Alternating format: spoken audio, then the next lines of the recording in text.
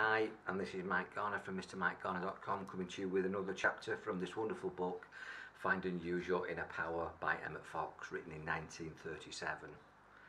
An old book, but some superb wisdom, and this short chapter with my commentary is called Thought is Destiny, and that's really what I believe as a talking therapist, a hypnotist.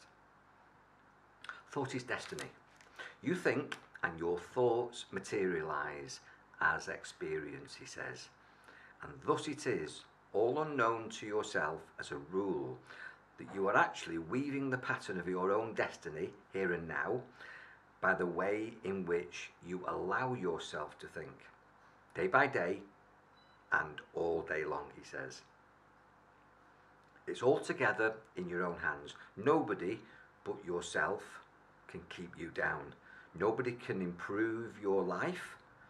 Nobody can create your difficulties or limitations. Not your parents, not your wives, nor husbands, nor employees, nor neighbours, nor poverty, nor ignorance, nor any power whatever can keep you out of your own when once you've learned how to think. He calls this the science of thought and the science of living, and he's a wise guy, this Emmett Fox, and it's what I've always said, that you are what you think about, that you become what you think about, what you focus on, what you put your attention on grows in your life.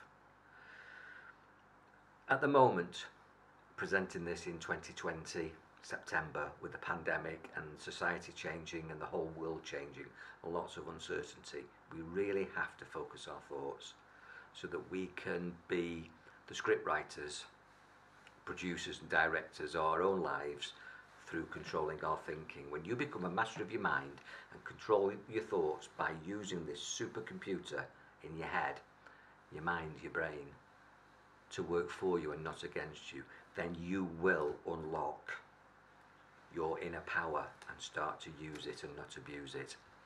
Because the law works against you, that if you think about what you don't want, you'll bring that into reality. So focus on what you want, only think about what you want, witness your thinking, and you'll have a wonderful life.